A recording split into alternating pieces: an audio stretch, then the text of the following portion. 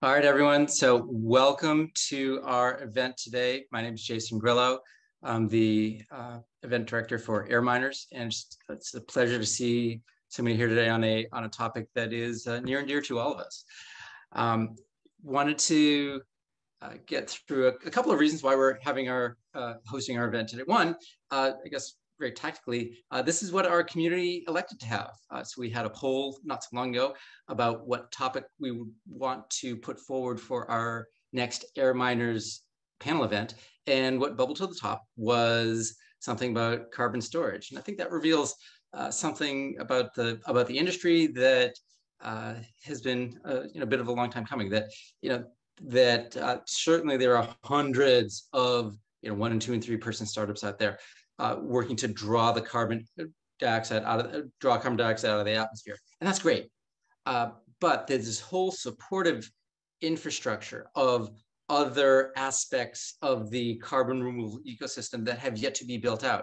It's exciting how much opportunity it is. It's a little, and it's a area that has a lot of kind of blank space, which is open for discussion and development of new industry, of entirely new businesses. It's one of the supporting pieces of, as I said, supporting pieces of infrastructure similar to, say, MRV or regulatory services, professional services, market research, legal services, et cetera, that are going to have to be built out specific to carbon removal so that we can achieve a gigaton scale, as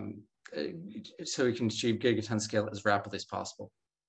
So I'm going to introduce you all to Sylvain Delerce in a minute, who's our moderator, who will take it away. We have a very esteemed panel of guests that we'll get to in good time. But a couple of housekeeping items first. One, yes, this event is being recorded. It will be on our Air Miners YouTube channel in a few days. One. Two, thank you all, first of all, for coming, and also to our panelists, and also to those of you who contributed voluntarily to make today's event a carbon negative event. Yay! So that's extremely important for us to be able to practice what we preach. Finally, a little bit of a run of show. Like I said, I'll hand it over to Sylvain shortly. We'll hear some remarks from Dr. Claire Nelson, and then on to panel discussion. And then Q&A at maybe 45 minutes after the hour. Take that to the top of the hour, to 10 a.m. Pacific, when we'll stop the recording, stop the recording, continue with the Zoom, and feel free to hang on at that point for networking. We'll keep the Zoom open for another half an hour after that. Do not feel obligated to stay. We're all extraordinarily busy, but so it's a really nice way of getting to know each other, not just know of each other. The semantics make sense. So with that, I just wanted to say once more, really appreciate your taking the time and energy to be with us today, and want to hand it over to our moderator, Sylvain Delerce. Sylvain. Thank you, Jason. Hello to everyone. First of all, thank you, Air Miners, for creating this space to review the status and perspectives of CO2 permanent storage today with a great panel. So today we want to explore the last part of the CCS and CDR value chains, the permanent CO2 storage. So this is where we want to get rid of CO2, hopefully forever or close to. And yeah, so a lot is going on for CCS and direct air capture in the startup space, investment. But at some point, yeah, the question is, what will we do with those gigatons of CO2 captured every year? Hopefully soon, where to put it. And I guess when is also a large part of the question, because the timing is key to align between the capture sector and the storage sector. We want to explore that today. And I think it's also more than a practical question, because investors putting money in carbon removal companies now should pay attention to the end of life of CO2. Because if we anticipate that at some point storage may become a supply constraint, investors may ask themselves the question, has the company I'm investing in secured an access to enough storage capacity to fulfill the growth plan they are presenting? So with that, I want to hand the floor to Claire Nelson. Claire has done her PhD researching on basalt weathering in Iceland, and she's now a postdoctoral research scientist at Columbia University. She has also been involved as an expert reviewer for the X Prize, and she has been a consultant for Sustaria, science advisor for Carbon Direct, and recently she is a co-founder of a new carbon storage company, which will be very interesting for today's topic. So with that, the floor is yours, Claire. Thank you, Sylvain, and thanks, Jason, for organizing and everyone for being here. So I'm just going to give a bit of a background on what is carbon storage and what are the different kind of overview of the different technologies before we get into our panel discussion. So everyone in this room is probably familiar with carbon capture and storage, and as Sylvain and Jason both mentioned, the capture and storage are, for the most part, separate technologies. There's kind of a middle ground with enhanced weathering and ocean alkalinity enhancement that can serve as both capture and storage, two birds with one stone. But today I'm going to mostly talk about in situ carbon storage, which means putting CO2 underground, hopefully forever, because that's kind of the most relevant with these panel speakers here, since it's what we all do. So quickly for the capture part, a lot of the different capture mechanisms, whether it's kind of taking advantage of photosynthesis using like bioenergy capture and storage, or BECCS or bikers, or engineered capture like direct air capture or the calcium magnesium looping, or even emission source capture. So just carbon mitigation, I guess, rather than removal. All of these things rely on access to permanent and large scale storage. So what are these storage mechanisms? I am a geochemist, so I like to break them into basically the phase at which carbon is stored. So what version of carbon are you putting underground? And this not only makes sense to me, but it's also relevant in terms of the permanence and the monitoring and verification techniques. So for one, basically we can put pure phase CO2 underground, which means just pure CO2, nothing else. And generally how this works is it's compressed at the surface to a liquid or supercritical state. And then this compressed pure CO2 is put underground either into old oil reservoirs or in porous saline formations, so like porous sandstones, for example. And it's trapped underground mostly by a structural mechanism, meaning there's some geologic layer that seals it underground, kind of the same way that oil is sealed underground for millions of years. We can basically reverse that and put CO2 underground and seal it there forever. And so this technology, I call it sedimentary basin storage, because you're taking advantage of structures that are in sedimentary basins. And basically, even for 1,000 or so years, the major trapping mechanism is just structural, or what's called residual trapping, meaning that CO2 is just stuck in the pore spaces. So it remains as pure buoyant CO2 for thousands of years. Although at some point, some of it does get geochemically trapped. So now we'll talk about what that means. The other kind of like camp of geologic carbon storage is geochemical storage. So instead of just putting pure CO2 underground and trapping it there with structures, you're chemically reacting it with different stuff to convert it from a buoyant gas into a different form. And how this works is that CO2, when it's dissolved in water or exposed to enough water, it dissolves into the water, kind of like soda water or Perrier. And this CO2 dissolved in water can stay trapped there for thousands of years if the pH of the solution is high enough. And the thing that raises pH of water is when certain types of minerals dissolve, like the minerals present in basalt or peridotite, which we'll hear about today. And eventually this kind of geochemical trapping with aqueous phase, meaning you're putting CO2 in water, leads to the precipitation of carbonate minerals or mineralization, which I think we've all heard of. So in this scenario, you're essentially reacting CO2, water, and some silicate mineral to form stable carbonate minerals. So you're transforming CO2 from a gas, then to liquid, then to a solid carbonate mineral. So that's what I mean by converting it chemically into a different form.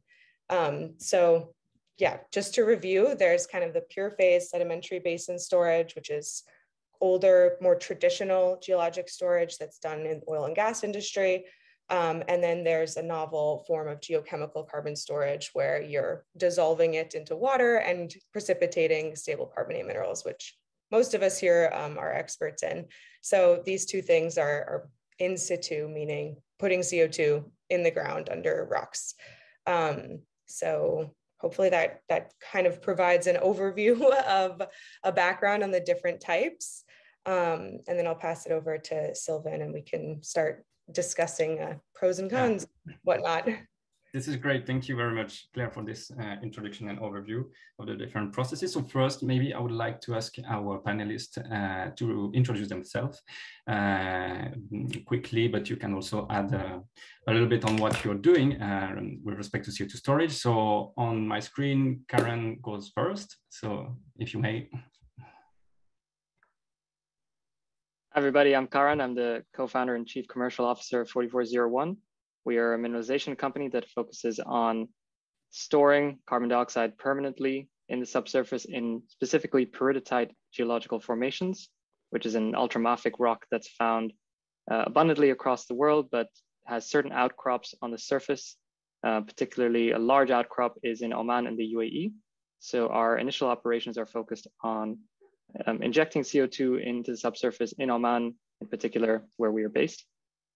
We're currently at a pilot stage and are ramping up towards commercial injections early next year. Great to meet you all. Thank you, Karen. Perfect. Then goes Kari, please. Yeah, hi everyone. My name is Kari Helgason. I'm head of research and innovation at CarbFix.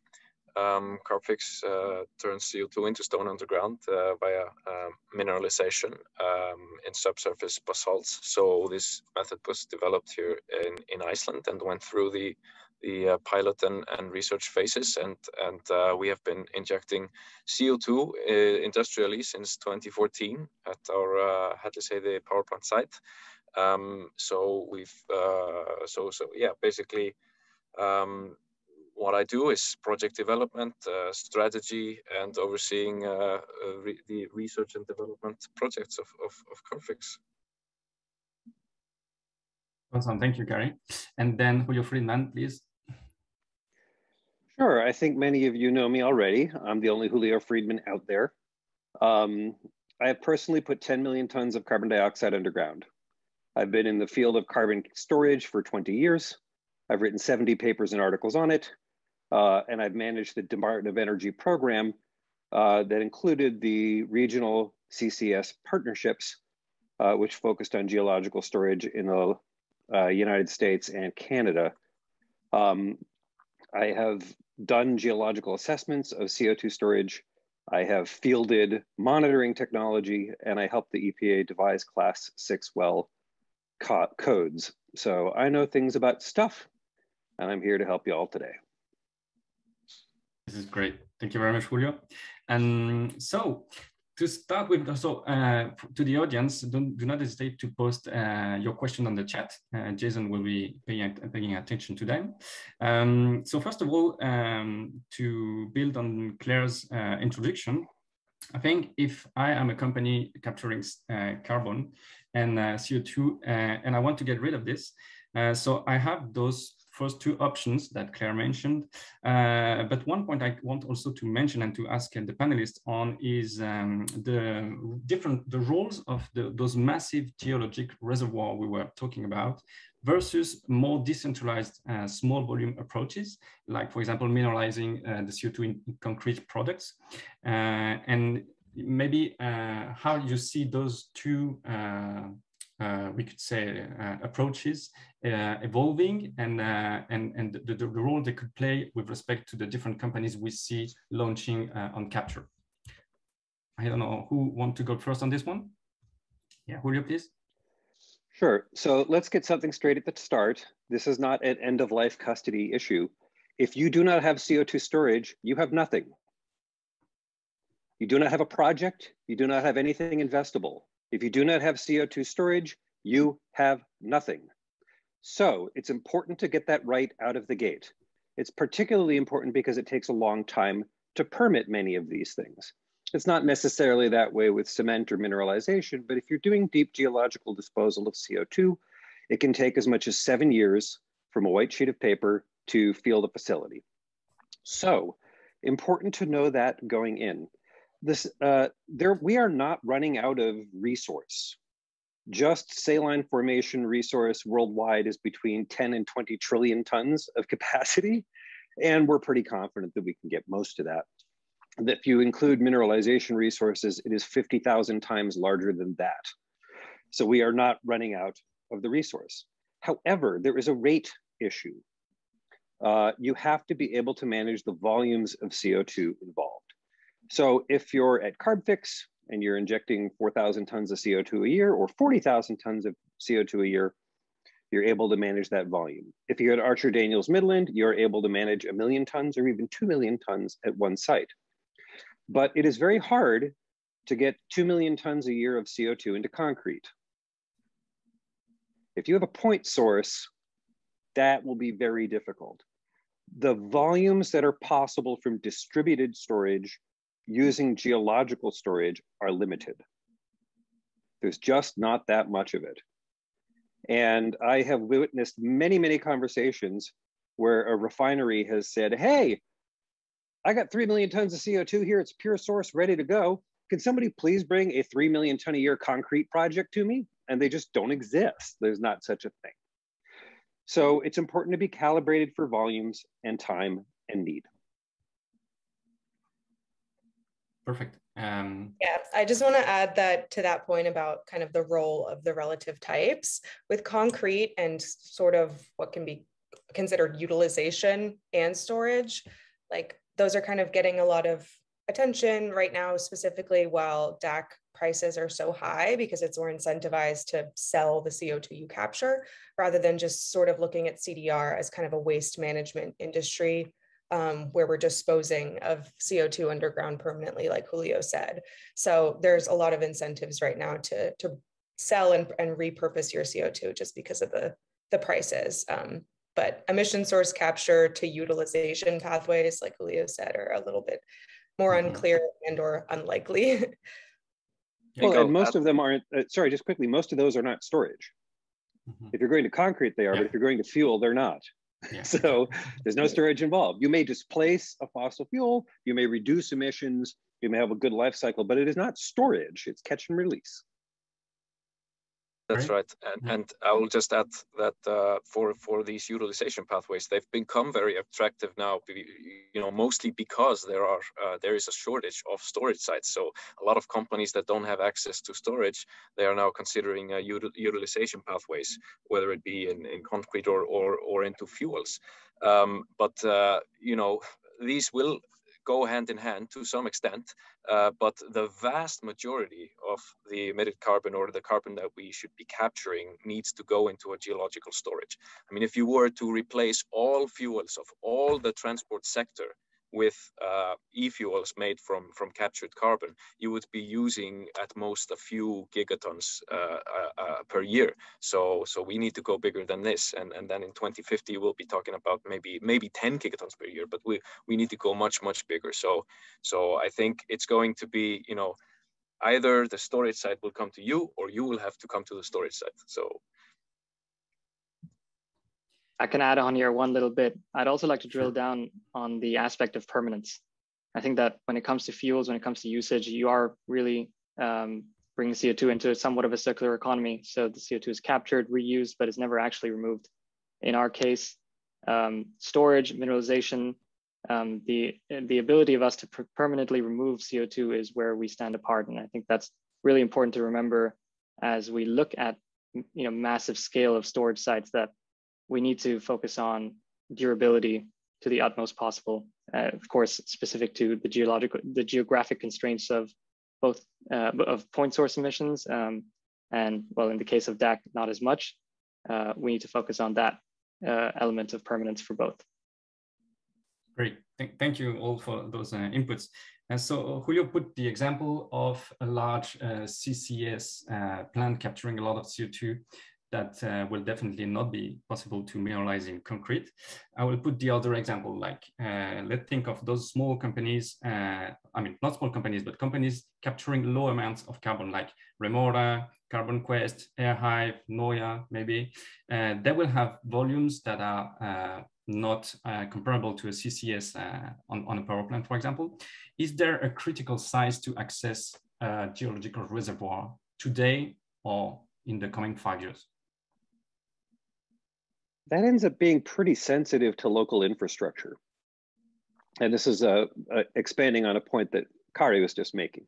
In the United States, we are fortunate to have 5,000 miles of CO2 pipeline already. There are good-looking projects to expand that, maybe add an extra few thousand miles. And in that case, if you're anywhere close to those things, then you have access to infrastructure. If that's the case, trucks do a fine job. You can truck CO2 from your building or from your capture set to a pipeline. Barges work. We're getting better now at barging CO2 around. It's a little more expensive, but only a little more than a pipeline. So there's ways to do that. And of course, we're seeing such things develop in the North Sea. At that point, there's not really a question of minimum size. There's a question of minimum price. You have to make sure that the full integrated capture costs reflect that all-in cost. But that is required on being close to that infrastructure. If you are not close to that infrastructure, then you need to create your own project. Realistically, anything less than 500,000 tons just isn't going to fly. It's very, very hard to conscience the costs associated with CO2 storage at small volumes. You really need to get to a big scale for the economies of scale to materialize.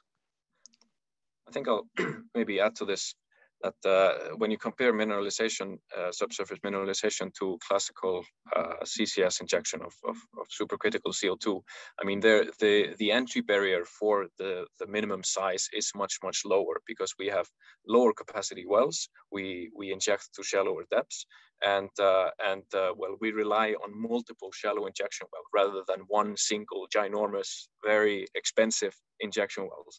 So I think a lot of the attraction for subsurface mineralization is that, you know, medium-sized emitters are now able to actually access storage.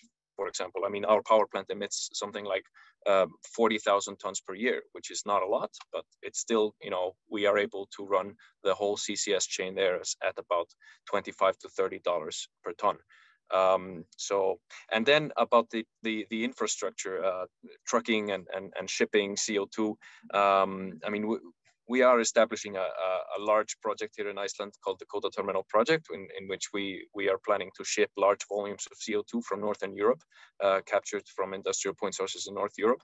But however, we are also shipping containers this year from Switzerland. So this is Switzerland is very much inland in Europe, have very limited access to storage resources, and this is a proof of concept project for, you know, these very early transport infrastructures. So we will actually use the CO2 transported from Switzerland for our seawater injection pilot. So this is, you know, CarbFix injection, validating it using seawater instead of fresh water. So please follow that. But I think the especially mineralization is opening up a lot of opportunities for small and medium-sized emitters, but you will always have to be lucky enough to be sitting on top of, you know, favorable bedrock for this. I'd just like to add that mineralization as a form of storage is particularly attractive to direct air capture companies, particularly for that small scale reason. Direct air capture for the moment is relatively smaller scale, so we're able to basically build sinks that can enable them to scale up, enable them to store smaller amounts of CO2 in the hundreds or thousands of ton range instead of the millions or half millions that traditional storage infrastructure requires. So in that way, it's really beneficial as a combination for both technologies to scale up together. Great, thank you. So as Julio explained it in the very beginning, on paper, we are not limited for with capacity for storage. There is quite a lot out there between saline aquifers and mineralization opportunities. But then what about the operational capacity today? And let's say in the coming 5 years again, how do you see the pipeline of CO2 storage project, geological storage projects? And also what type of companies could be players in that field? Because CarbFix and 44.01 are interesting examples of storage companies built on technological innovation, which is subsurface mineralization. But then one might ask about the other reservoir like saline aquifers, who will deal with those. So yeah, who wants to go first on this one? Julio, Claire, maybe? Sure, happy to. So last year, 130 projects were announced for large-scale carbon storage and carbon capture. The current volume that's being injected underground is 40 million tons a year. And we are likely to increase that above 100 million tons if some fraction of those projects are completed, not even necessarily all of them.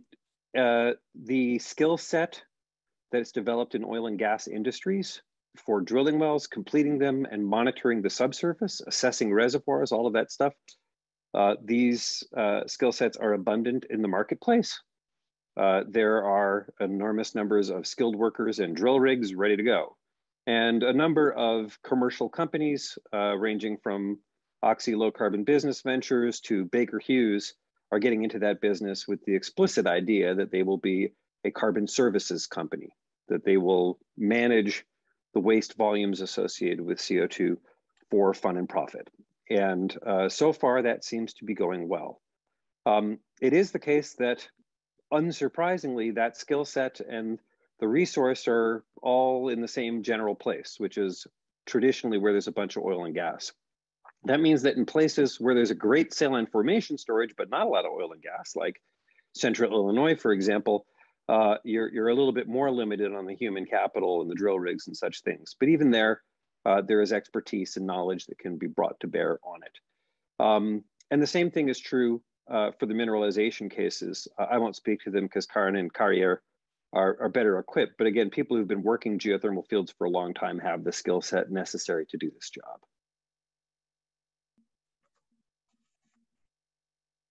Cool. Anyone want to add on this? I can maybe just add that I think Julio's absolutely right, that it is the skill set and the machinery and the infrastructure. Everything is sort of born out of oil and gas, and so I think it's kind of hard for new, smaller, innovative companies to enter this space since they're all already related to oil and gas. But the question remains in how much the oil and gas sector will actually provide this type of services. But it seems like it's happening, but probably not very accessible to smaller companies. But there are some. Yeah, happy to jump in. Oh, go ahead, Claire. It might depend on any type of legislation, and Julio can probably speak more to this of his experience with the DOE, but in the US specifically, like there might come a time when oil and gas companies, assuming that we will unfortunately continue to burn fossil fuels for at least the next couple of years, are incentivized to get rid of their own CO2, in which case some of that sedimentary basin storage capacity, which many oil and gas companies already might own and operate as it is, they'll be kind of incentivized to take that up to get rid of their own CO2, which would maybe even further limit what Kari was saying about having this storage be accessible to smaller DAC companies. But that being said, the capacity is massive, as Julio mentioned. So this wouldn't by any means be a bottleneck. It just might kind of delay this like sedimentary basin plus DAC storage. And I think that it was also Kari or maybe Karan who mentioned that that mineralization is quite attractive to DAC companies. And I think that is in part because in the CDR world, I have kind of picked up on a general sentiment amongst at least some people, specifically some DAC companies, that the CDR industry should kind of stay far away from oil and gas. And some people believe that oil and gas companies shouldn't be kind of allowed to profit off of the carbon removal industry, although I personally think that that's a little bit unrealistic because of the overlapping expertise. But that definitely is a kind of prevailing sentiment at the moment that is pushing these smaller DAC companies towards mineralization. Karan, over to you. I just wanted to double click on the resources part. So in our region in particular, as you all know, it's a heavy oil and gas region. And what we're seeing is that there's actually a lot of tools that and resources and people that we can actually repurpose entirely to focus on carbon removal. There is a general decline that we're seeing in oil and gas in the region. And there's basically a lot of infrastructure, tools, equipment, and people that are looking to switch into climate-focused industries. So we're really fortunate to be able to grasp and capture a lot of those resources to repurpose into what we're trying to do is basically instead of taking hydrocarbons out, we're putting the CO2 back in using very similar processes. Cool, thanks. That's encouraging to hear. Now I want to switch to a topic that immediately appear in the discussion. For example, if I talk to my friends or family about CO2 storage, they would immediately ask me about safety, the safety of the storage. And this links also to the permitting processes to open new reservoirs, the time it takes, and also the social acceptance of this kind of projects, because we all know that in the past there have been some bumps on the road of CO2 storage in the underground.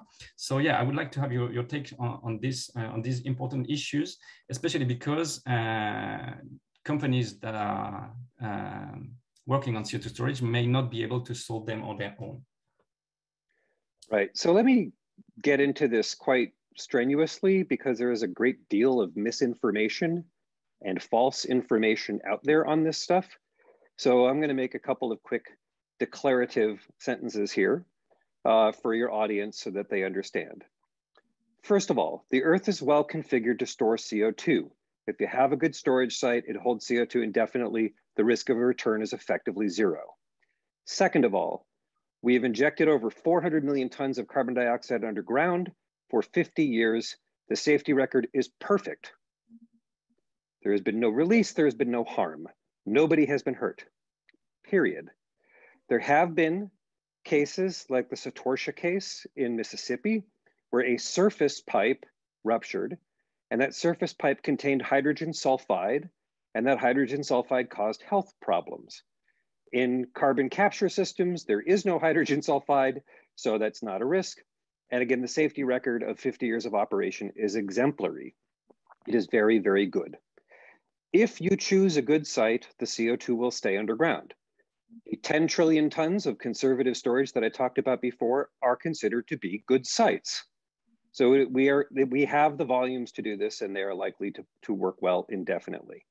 And so, you know, people have in their minds, and this is not anybody's fault, it's just the way it is, people have in their minds a Hollywood version of this stuff.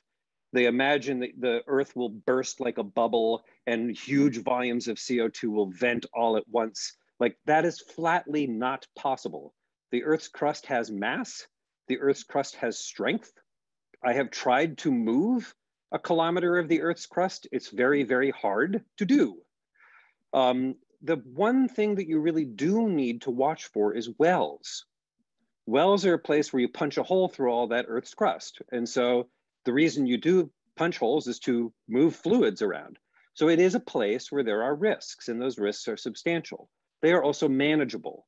We have hundreds of years of technology to drill and complete wells, and we have examined this for 25 years in great detail. And in fact, even old wells generally improve their performance over time when exposed to CO2, and that they store CO2 better, not worse. That is also true for reservoir. Over time, most reservoirs improve their performance over time, and the storage site gets better. In the case of mineralization, it's even better than that, because the CO2 turns to rock in a couple of years. at which point the only way to get the CO2 out of the ground is plate tectonics. So these are incredibly safe operations, and demonstrably so.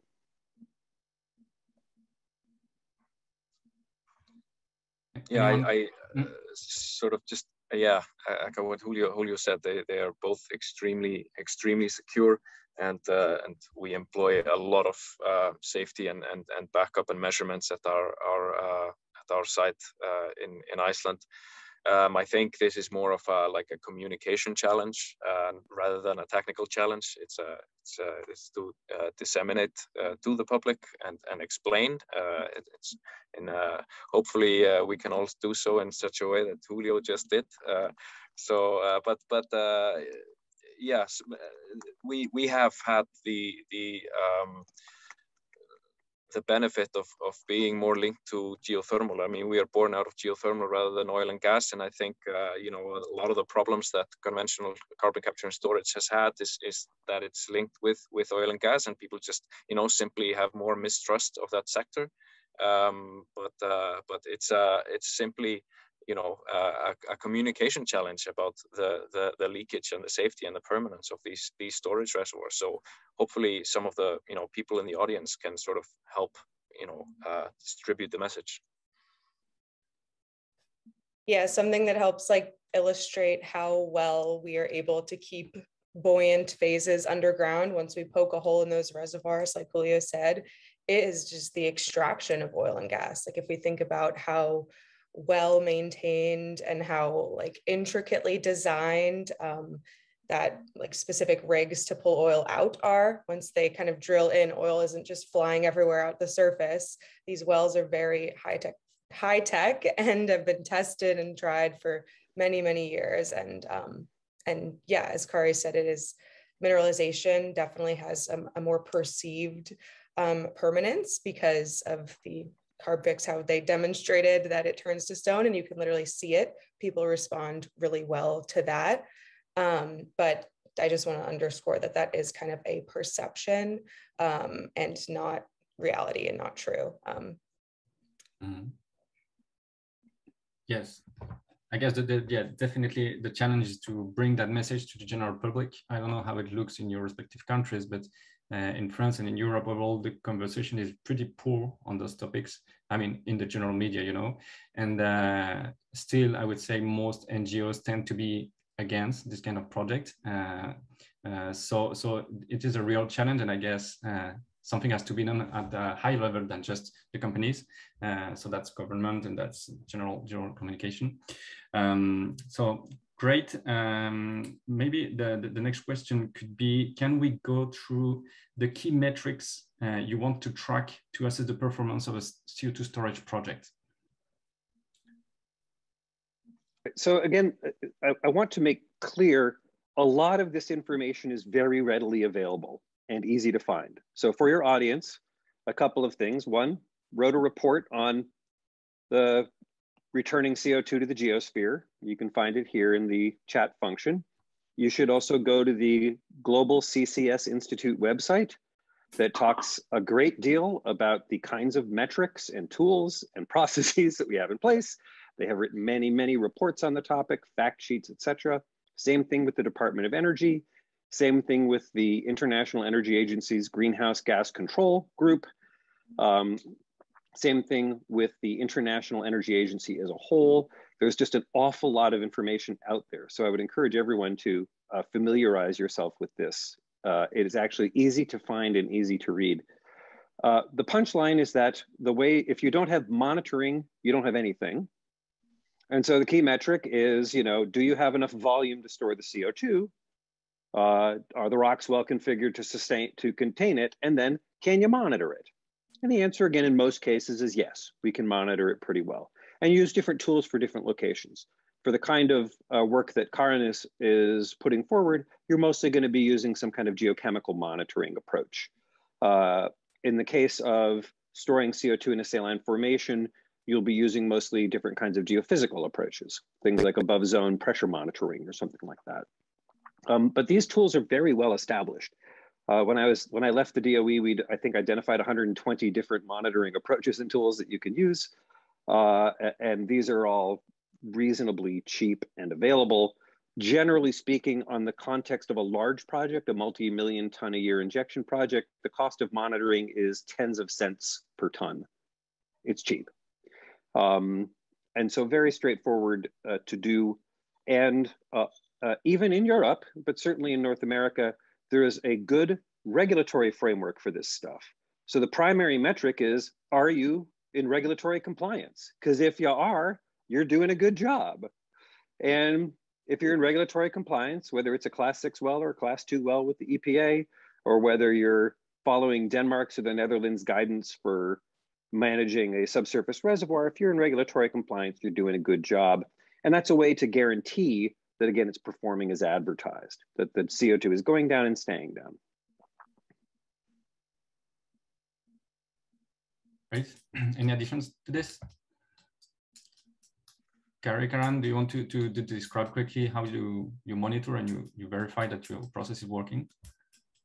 I mean, sure. I mean, the way we do it is like Julio said, mostly a geochemical approaches, and we're continuing to develop even more approaches to make them sort of agree amongst one another. We sort of play a game of detective. We co-inject a tracer material with the fluid that we inject, the sparkling water essentially, and then we sample nearby monitoring wells, and we can calculate how much of the CO2 is actually going into the minerals and how quickly it's actually mineralizing. So the big advantage of this, of course, is that you don't have to worry about what happens 10, 20, 30 years into the future. Once you've verified that it's actually turned into stone and mineralized, you can simply walk away. So I think it has the benefit of long-term liabilities. So that is of course something good. I think maybe we should also be talking about different CDR approaches, so carbon removal approaches. So this is, when we're talking geological storage, this is where, the storage, the last link of the CCS chain where we shine in terms of carbon storage. Whereas, for some of the nature-based approaches, these can be associated with very high uncertainties, low permanence, for example, etc.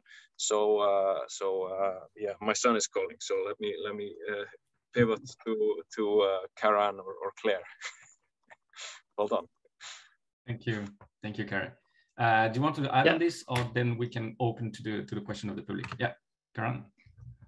Just wanted to add one point on the verification part. So there are a multitude of standards that are now coming out to develop methodologies for all forms of carbon removal. In our case, for mineralization, it is pretty early still. So what 4401 we are doing alongside CarbFix and on many occasions is trying to contribute to that dialogue, to try to be as transparent as possible in developing methodologies to verify our own processes, so that when we do couple with any forms of carbon storage, that information is very, very transparent. So we want to, that is, and we want to be as clear as possible that we are removing that CO2 permanently. Great, awesome. Thank you very much for those answers. So now I think it's time to open the discussion to the audience. So I think Logan Munoz has a question and he would like to ask it. Logan, if you can unmute. Hey, so I had the question that I was asking, what is the energy requirement to compress and inject CO2 gas, or maybe some of these other BECCS products into these sedimentary basins? So go ahead, Claire. It's about 75 kilowatt hours of electricity demand to compress CO2 to a liquid supercritical state, which, like as Julio kind of mentioned, is definitely pennies on the dollar when you consider the cost of drilling a well 2 kilometers deep, especially like a high tech, more expensive well that has to keep the CO2 pressurized on the way down relative to the CarbFix method that doesn't, those wells aren't required to be pressurized like that.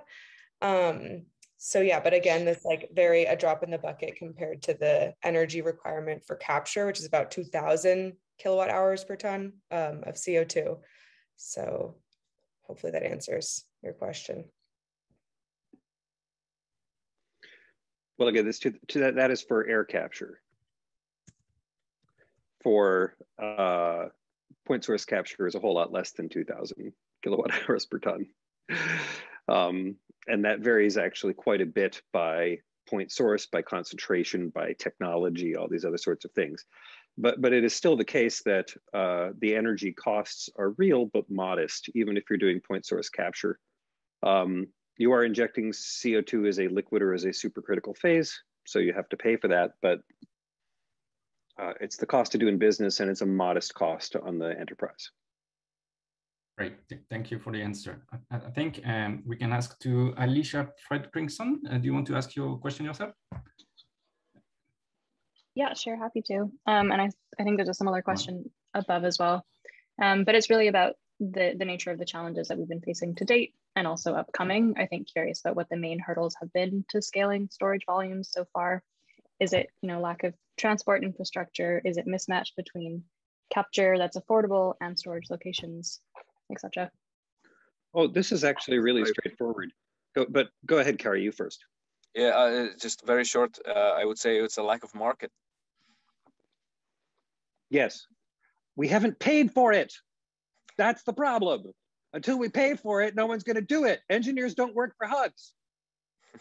and I mean, just if you're emitting, it has to cost something, and we need government support and a lot of support actually to just create the market. So we have something like this in Europe now called the EU emission trading scheme, in which if you're a specific industry, you have to pay if you're emitting. So and the ETS allowances have been very low the past 10 years, and nobody has done anything really, or very, very limited, especially in the CCS space. Now it's up to 90 euros per ton, and suddenly we're seeing a lot of movement. Mm-hmm. Let me expand on that just a bit. The wind production tax credit came in at between $60 and $120 a ton. The Energiewende came in between $300 and $500 a ton. We're currently subsidizing batteries at $1,200 a ton in California. Like we pay for all kinds of stuff. Right now, if you're in the US, you get $50 a ton for saline formation. If you're in Europe, you get penalized for emitting. That's the full market. It is also the case that we are looking at new draft legislation in the US, which is looking at something more like $85 a ton. At $85 a ton, you actually quintuple the volume of storage. You go from basically 20 million tons to well over 100 million tons. And if you did direct pay, you get 400 million tons of storage. And that would basically, because that amount of money, $85 with direct pay, is enough to pay for the infrastructure. It's enough to pay for the compression. It's enough to pay for the wells. It's enough to pay for the pipelines. It's enough to get the job done. At $50 a ton, it's not. So you just need to close that gap. But at $85 a ton, that's basically about the same as the wind production tax credit. Great. Thank you for those answers. I think Jason has a question. Yeah, I'm just thinking along the lines of Alicia's question about what's holding the industry back. Knowing that we have quite a number of people who are innovators in the space in the audience today, people who maybe on the sidelines trying to figure out like, how do I apply myself to this growing carbon removal industry? If you wanted to start a carbon storage organization, company today, what would be the challenges that you would feel like they could apply to apply their efforts to with the highest degree of impact?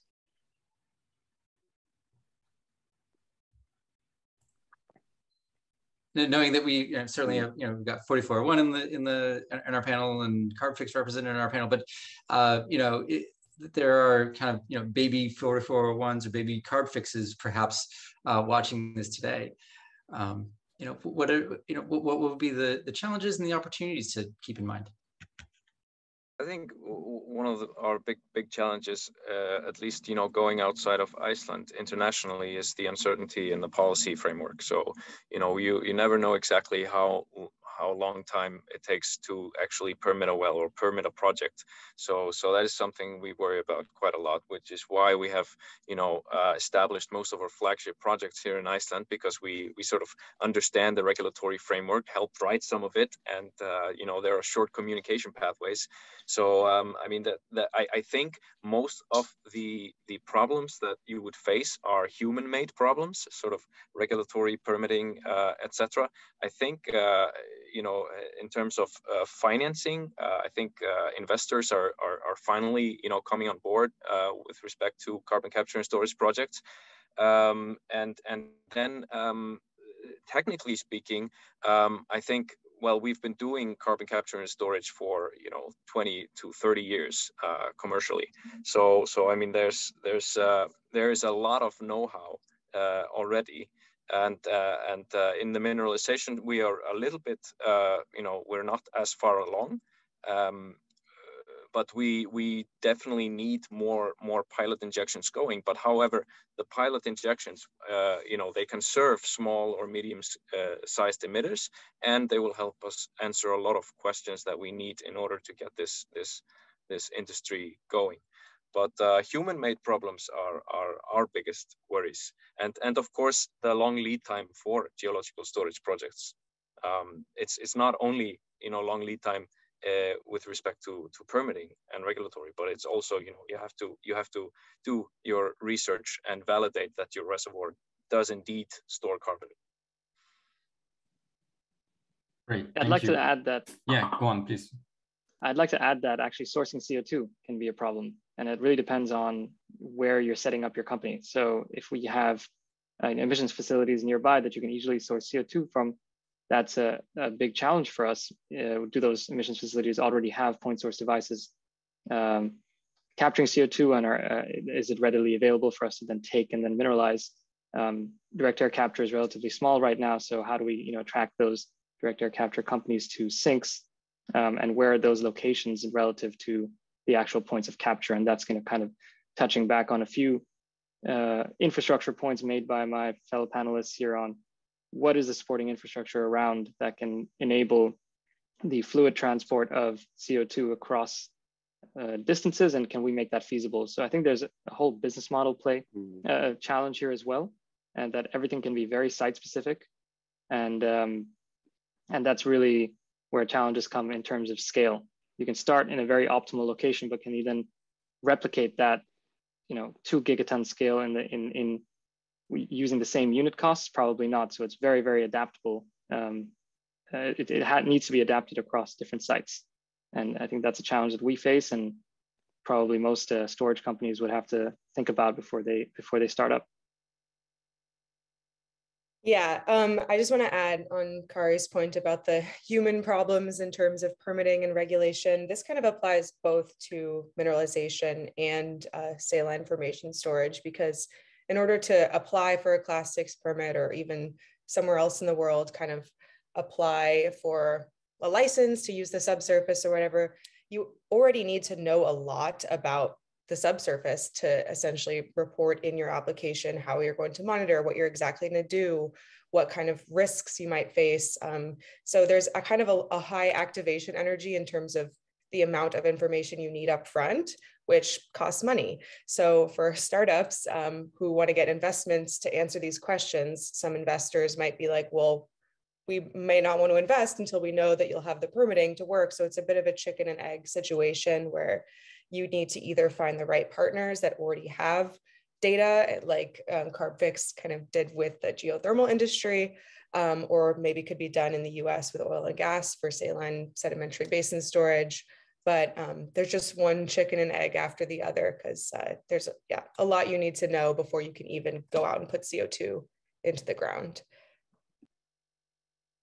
Great, thank you for those answers. Now I think we can still take the question of Jude Abel. I think he's not able to unmute, so I will ask it myself. Jude is asking, to what extent do you think voluntary or compliance carbon markets are the right place to raise money? Are those too small to meet the need? Or do we need more subsidies or carbon taxes? So you can do it with carrots or sticks. Like you can definitely, like if there was a $150 carbon price that was universal, we'd be doing a bunch of this everywhere. Like that's just how that would work. I already talked about it, increasing the incentives for 45Q as one way to go about it. That would certainly do the job. That's enough to get paid, at which point then you're really looking more at equity capital as the way to get the job done, in particular growth equity, or the big boys like Apollo or something like that, or BlackRock. But in point of fact, this is not really a place you raise money in the voluntary market. It's very hard to get the money together. One of the things that is also true in this arena, and I ask everybody who's listening to pay attention to this next bit, if you're trying to create a project and finance it through voluntary credits or something like that, who owns the carbon attribute ends up being real important. Because generally you want to do the project so you own the carbon attribute, and the same people who are paying for a credit also want the carbon attribute. So it's really hard to get the money together because everybody wants the same thing. And so really this is a place where compliance markets, equity capital, incentives are really the game. Clara, I cut you off earlier. You were going to say something. Apologies.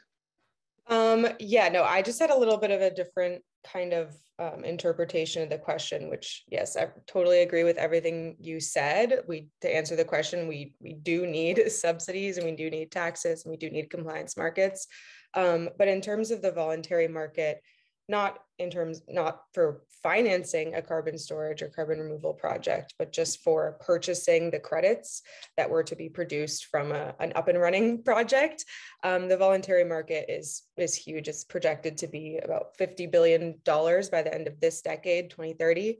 And in terms of companies that have already announced net zero pledges, that requires 7.5 billion tons of CDR per year until 2050, just to meet the needs of what people have pledged. And obviously that includes greenwashing, and we don't really know if that's something that they intend to follow through on, but just kind of to illustrate the size and the demand of carbon credits just from the voluntary market alone. I'd like to add that the voluntary market really plays a role in providing commercial comforts to make projects bankable. So eventually there's going to be a shift from growth equity or equity financing to forms of debt financing if we're going to scale to gigaton levels. We can't do that only with equity. It's just way too expensive. So there is going to be a debt component, and that's of course going to help the equity players that come in to invest in companies early in terms of their returns. So they won't be unhappy about it, but there will need to be bankability from traditional finance players with lower costs of capital that'll come in and really put the hundreds of millions of dollars that we require to build out massive infrastructure for carbon removal across the world and reach that gigaton scale. So the first thing they look for is commercial comfort. Are the projects going to be able to sell the credits that they generate? So this is where the voluntary market at the moment has been playing a huge part, and where the compliance markets are going to be really, really beneficial in the US and globally to provide that commercial comfort as the technology risk comes down as well. Great, thank you. Thank you for those answers. I think we are reaching the top of the hour. An hour is obviously way too short to deal with this topic, but I hope we managed to provide as many answers as we could to the audience. Jason, maybe over to you. Sure. Thanks everyone for your time and effort. Thanks to our panel. Thanks to Sylvain. Awesome discussion, truly. Karan, to your point, Airminers is going to have a project financing event sometime later on in July. Stay tuned. I also put up link to our next event next Tuesday, a week from today, with IPCC lead author and director at Lawrence Berkeley National Labs, Bill Collins. Please let us also know what you thought of today's event. Was it good? Was it bad? How can we make our events better in the future? That's what we would love to hear. Any kind of feedback, good, bad, or indifferent. It's very important to us. Lastly, again, hope you enjoyed the conversation today. Would love to continue the conversation on AirMiner Slack. So to that end, I added a link to apply to AirMiner Slack. If you're in carbon removal and not in AirMiners, then where are you? Come on in. We'd love to have you continue the conversation. So many questions, too little time, as Sylvain mentioned. What I'll do is I'll collect the questions and I'll ask it of the panelists in email, then I'll send it to the individual asker once we receive responses from the panel offline. So awesome. And with that, I'm going to stop the recording and we'll go to our networking session. So thank you, everyone. It's been great having you, and we look forward to seeing you at a new AirMiners event sometime in the future. Thanks. Thank you, Jason. Thank you, everyone.